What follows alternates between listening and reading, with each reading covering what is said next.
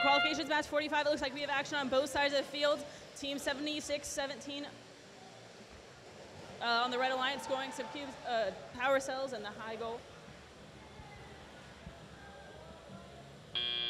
And with that, we're going to begin our teleoperated period. Over on the Blue Alliance, it looks like Team 31-76 is lining up to attempt to score in the high goal. Meanwhile, their alliance partner 35-59 has some power cells ready to score.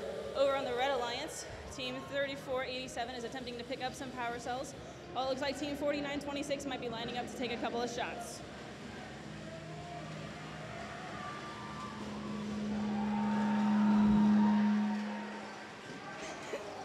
And Team 49-26 did score those power cells. Meanwhile, Team 35-59 on the Blue Alliance is lining up to make those lower goals.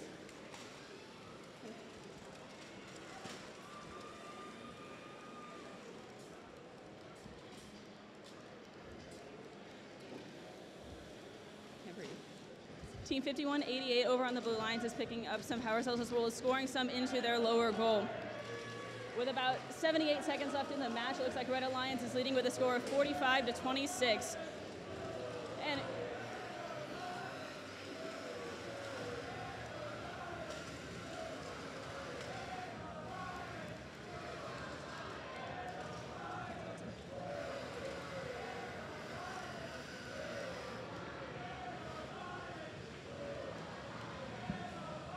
it looks like Team 35-87 might be attempting to line up to get ready for that climb in the game, while their alliance partner, Team 49-26, is scoring some of the power cells into their higher goal.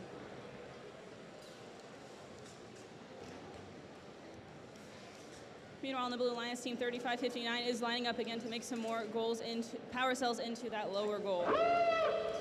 And it looks like this is the start of end game, so teams are going to get ready to go ahead and begin their climb. Team 34-87 is latched onto the bar and ready to climb, while their alliance partner 49-26 is lining up as well. Meanwhile, Team 35-59 on the Blue Alliance is headed over to begin their climb. Just 8 seconds left in the match. This is going to be a close one on the climbs. Team 35-59 has successfully gone up for their climb.